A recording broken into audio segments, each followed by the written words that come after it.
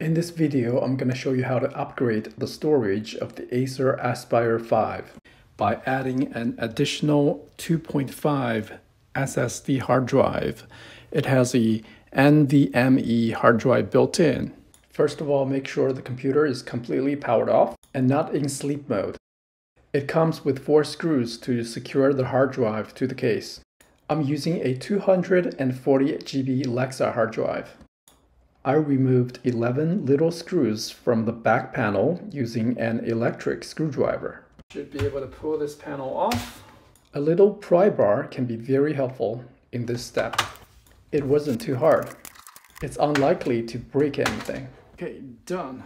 That's the slot of the hard drive. Looks like it is secured by a piece of tape.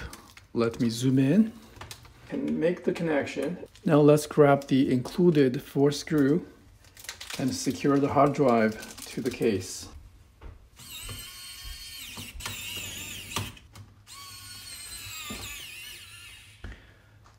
USB Type-C, USB-A, headphone jack, 2 speakers, that's the battery, the fan, the CPU, and additional ports. Now reverse the action and put it back. Pretty cool. Basically, it just snaps on.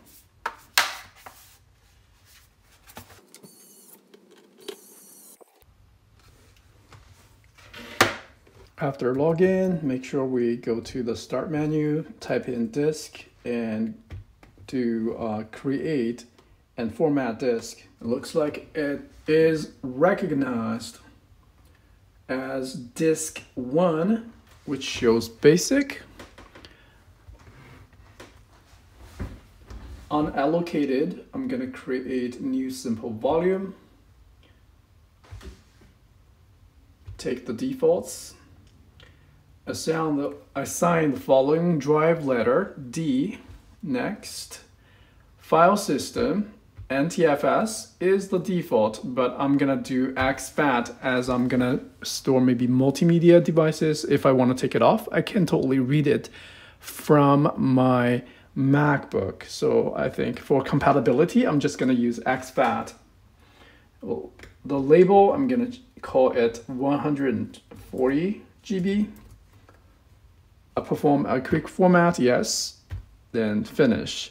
If you only use Windows system, I think the NTFS should be used. Then let's go to the Explorer, Windows Explorer. And now that 240 GB storage is available for use.